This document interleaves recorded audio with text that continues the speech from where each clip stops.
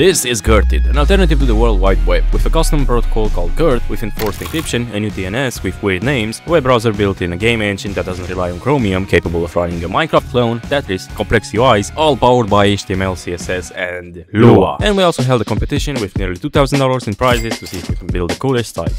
So 1 year ago I created my own web called the Boston WebX, and well, you could barely do anything except simple sites. And because it's summer and my brain requires constant simulation to avoid imploding, I decided to rewrite the project thinking it was gonna take 1 month, and holy fuck, it's September! The web obviously starts with a protocol. My previous project used an HTTP wrapper, which was just bus URLs resolving to HTTP. That's shit. And this time the protocol is called GERT, and every single connection is encrypted with TLS 1.3 by default. The protocol itself looks familiar if you've ever seen HTTP requests. When you visit a GERT site, your browser first connects via TCP and does a handshake with the protocol version, host and user agent. The server responds with its own protocol version, and if it matches, it sends a 101 code, which means it's switching to TLS encryption. So anything beyond that point is encrypted. Then you can do normal get, post, put, delete, head, options, patch. Just like HTTP that runs on port 80, GERT protocol runs on 4878. Because it spells GERT in that old phone old people use. The status codes are also identical to HTTP because... Yes. But how do you secure a connection? After all, Let's Encrypt doesn't work because it's not HTTP. Fear not, I built my own certificate authority called GERTCard. To get the certificate, you just run that, create a TXT record in the DNS to verify ownership, press enter, and you get your certificate. Now we need something that can actually see the web. The browser from the last project was made in JTK and it was ass. But this time we need cross-platform support, existing tools, and a robust GUI program. We're using the good old game engine. Good old everything.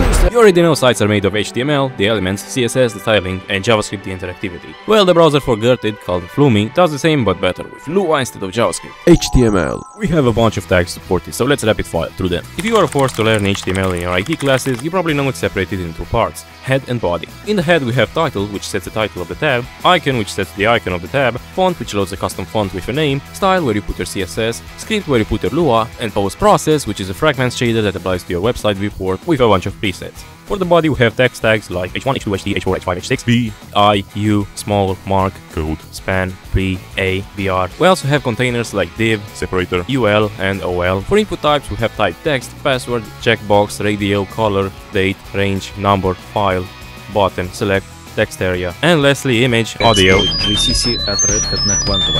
and canvas, which is arguably the most impressive thing, and we'll get to that eventually. CSS. I've been making sites with Svelte and Tailwind all year, and I've grown to despise normal CSS. So naturally, I made my own version of CSS work like Tailwind, but negatively. Both classes and styles are put in the style attribute, there's no class attribute, and there's support for complex selectors like these. You can set font sizes with XS, SM, base, LG, XL, 2XL, 4XL, 5XL, and 6XL. What the fuck? Font families with sans, serif, and mono. You can also make it bold, italic, underline, align, center, right, left, justify, change color, use predefined palettes. Yes, I ported every single Tailwind color. And you can also set background color, width, height, padding, margin. But what about layout? Well, I'm not insane enough to write a full layout engine from scratch, but thankfully Meta has open sourced this project called Yoga Layout, a portable engine that targets web standards. Somebody made Godot bindings for it, and just like that, we have browser-grade flexible support. We also support border width, color, side and radius, opacity, z-index, state styles for hovering and active, and cursors.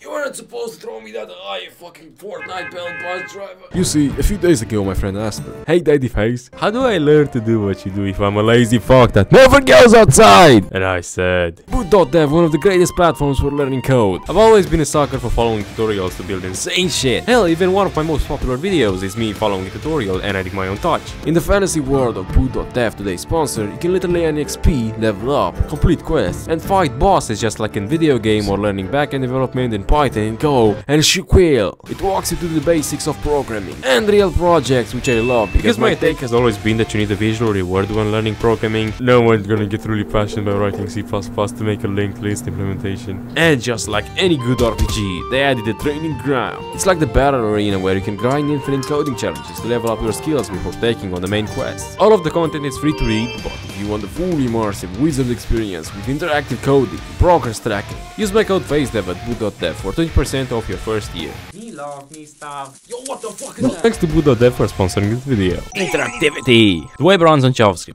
who the fuck cares about it when locking the embedded in a whopping 350 kilobytes? Gertit comes with a full Lua API that lets you add interactivity, logic, animations, and network calls to your websites. The global Gert object, the key of all DOM manipulation, page navigation, querying elements, and appending new content. You can also show, hide, focus, and unfocus elements. You can interact with classes via element of class list. You can attach listeners to the body for global keyboard or mouse events. Animations are handled with twins, which stands for in between, and is an animation technique where keyframes are interpolated programmatically from point A to point B. Gertit also gives you domain-specific client-side storage called crumbs, like browser cookies. The audio API lets you play, pause, stop, loop, seek, and adjust volume. You can initialize the download process with Gertit download, which looks very pretty in the browser. Canvas is fully supported for 2D drawing and shaders. The 2D context supports rectangles, circles, text, paths, arcs, curves, and all typical transformations like translate, scale, rotate. The shader context lets you write fragment shaders for your canvas. Networking is done via fetch for Gert and HTTP requests, and WebSocket for real-time communication. DNS. DNS stands for Domain Name System. It turns stuff like youtube.com to an IP that can serve the content. Gert DNS runs on the Gert protocol and encrypts everything similar to DNS over HTTP, and your internet provider can't even see the sites you visit. You can register domains for free on gertdns.web. You just gotta sign up and you get 3 free domains. Why 3 free domains? It's just that if we don't have a limit, people would be spamming our submissions. And if you want, you can create an alt account and you get more submissions, or tell people to share theirs with yours. After your domain is approved, you can set up the records. You can make an A record, which directly points to your server IP, an A record, which is the same thing but for IPv6. Fun fact, we have IPv6 because we ran out of IPv4, and IPv6 is ugly as shit, so fuck it. You also have CNAME records, which basically act as an alias. It points to another domain name. And TXT, which is designed for verifications. But how do you serve files if you can't use Nginx or any HTTP server? Well, you got Gertie, in which you can customize timeouts, logging, security, error pages, and headers. Run it on your HTML files, and congrats, you have your own Gert site. You also get gertlib for Rust, which is a server and client implementation for the Gert protocol and is used internally in the browser. And yes, all backend stuff is written in Rust because the browser is a huge step up from the last one. You have multi-tab support, Lua runs on a separate thread from the UI. You have dev tools for console and in-dev network information. You can change a few settings like disabling the network confirmation, check your downloads and browsing history. And since it's made in Godot, I easily added the post-process tag, which applies a fragment shader to your entire website viewport with about 10 built-in effects like CRT, grain, vignette, pencil, snowfall, chromatic aberration, which for the longest time I thought was called chromatic abbreviation, radial blur, lens flare, foliage, and dithering. Search engine. The search engine was built pretty quickly. It goes through all of the sites registered in DNS, fetches their HTML, extracts text, indexes it, and then makes it all searchable through a Gert protocol endpoint the frontend can call. So I forgot to mention that instead of robots.txt, we have a standard carclanker.txt. All of this is similar to how Winter worked from my search engine video. Website! Obviously we need a website for the real web so people can download the browser and tools. So I made one in about 3 hours at gertie.com. Generational domain. The entire project was named because I copied that domain. It features the sub-project, some code example, and a link to the documentation which goes in detail on every single feature, and its page is long. And on the download page you can actually download the browser. This time I used something called Inno Setup, which is an installation builder for Windows. And if I just show it, you can probably tell you downloaded a few apps using it. But I don't make the installer before compressing everything with UPS, which got us a whopping 29 megabyte browser. You know me. I know me. And obviously I didn't have Linux support in the first days of the hackathon because my mic got cut off. I would have added macOS support, but I don't have a Mac test, so that brings us to the hackathon! After 2 months, everything was finished, so I launched a competition to see if anyone would actually build something interesting on this web. The competition had $1,800 in prizes, sponsored by my friend Macaboo. Everyone had 72 hours, and holy fuck, they delivered. Let's get to the results. Featuring FaceDev, coding with Lewis, and Macaboo, with the first side being fucked on, yeah. Yeah, this one is just one big page of world text. Interesting. It's like a manifesto, like a murderer. You know, 1 out of 10. They put it all in one P block, so I'd give it like a 1 out of 10. Yeah, I'm also gonna go with 1. Google.com. Oh, wow, okay. Oh my. That last person who made that manifesto made this website. Yeah. Yeah. I got $100. I'm running a blackjack. I got 21. Do I win? Oh yeah, I win. Okay.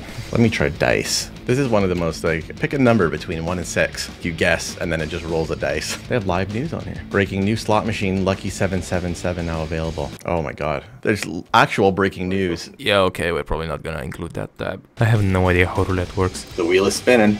It's still spinning. Yeah, there seems to be an error with transitions. That's a 7 out of 10 for me. I was going to give it an 8 out of 10, but it says 67, so I'm going to give it a 6.7 out of 10. Cube.fit. Rubik's 3D Cube. Rubik's Cube simulator. Yeah, it definitely has that flickery kind of effect to it, like as if it's like re-rendered. But you know what? It kind of reminds me. They should have like put like a CRT effect over it, and then it would kind of like make sense. Oh, I am not solving that ever. Oh, are you supposed to solve it? Oh, wait. Oh, the up arrow for me rotates the cube.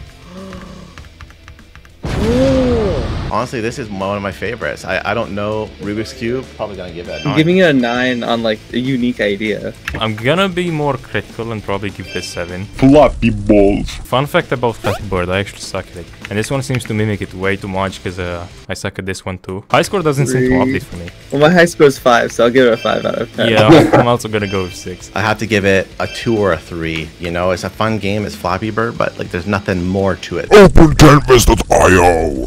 Oh, cool. You just hit the Oh, login. it looks like a little Windows like You know what this is? It's 100% like the Reddit. Arseless the space. yeah. Everyone had like a pixel they could put, and you only get one every 60 seconds. Oh, I do see someone drawing. I see a bunch of pixels appearing at the bottom. I think that's the Yeah. side owner because there's no limit to that one. Okay, the buttons at the top don't seem to do anything, so I guess that's the side. I don't necessarily know if it is working or not. The things that I put earlier just weren't there, but I mean, I think, you know, it's a hackathon, right? So I'll say 7.5 out of 10. I like the design. I think I'm gonna give it a 9. I actually really like the design. I also like it. I was gonna give it an 8. My shit the based. Oh, it's a bit flickery. That's pretty impressive. Except there's no collision, but I mean, oh, you can rotate the camera with the arrow rotation thing, and then there's like you can place down. I give this like a 9 out of 10, honestly. Yeah, I'm also gonna give it a 9.5. 7.5 for me, you know. It's just wish there was a little bit more. Oh, there's posts. You can see people posting stuff.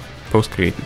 Well, the relative timestamps seem to be a bit off, but other than that, it's Work. Twitter. I think I'm gonna give it I give it an 8. I was gonna give it an 8. I noticed when you go down to the bottom, it clips out. oh so yeah, that- I see. 7 now. You guys gave the Minecraft one an 8, and then you gave this an 8 as well. Here's my vibe. My vibe is that I give it 5.5 because it works, it's consistent, but it's a bit glitchy. I'm gonna give it a 7 instead of 8. Gurted Games, Tetris Breakout and Dino. Here's the Oh, there's Gurted music! Games. Okay, I am bad at this game. I can't miss a single line. Okay, dude, screw Tetris. Oh, it's that game! You're gonna wait 5 business days for the ball to arrive. Yeah, it's just a dinosaur game from Chrome. But there's no dino. Yeah, it's just a square. I'm still on Tetris. I bet 5,000. I'm just having a blast over here. I'm gonna give it, honestly, a 9 out of 10. I give it a 9. I gave it a 9 as well. Oh my god, it's pulling every single image. No. Oh my god. They're not even like using the- JPEG, which is weird. Yeah, I was gonna say it's a PNG. PNG. I look at these comments. Oh no. I think it's kind of impressive they got video working, considering there's no video tag. If you're not able to get video and they just found a way to get video on there, that's pretty impressive. But I'm gonna give it a 6.5 out of 10. I That's was my gonna give it thought. a 5 out of 10. Press any key to start. Oh, I'm saying your name in the words. I think they've done some rigging. I got 89 words per minute. Yeah, I got 83. I did find that there was a couple letters where like I am for sure hitting the right button. It's a bit buggy. Overall, it's a pretty interesting concept. I could see this just being what old monkey type looks like. I'll probably give it an 8.5 out of 10. I was gonna give it an 8. 8.5. The little gradients. Oh, that was really Oh, bad. I like Generate that. good sites from ideas. Generate It's like a yo, V0. that's cool. The URL got updated and it says prompt is required and must have at least 10 characters long. Why are you debugging in the URL bar? Oh, there we go. Oh, nice. I got a website. Oh, okay, mine looks like 4chan. It's like a V0. Okay, so, wait, it's like lovable. Okay, I like this one. It's pretty creative. Honestly, it's gonna be a 10 for me. Yeah, honestly, I think I'm on that same boat. Like, it was pretty impressive. I thought visually it looked beautiful. I'm gonna give it a 10. Category ranking. Do we agree on OpenCanvas being the best one for design? Yeah. For performance, what about my shit?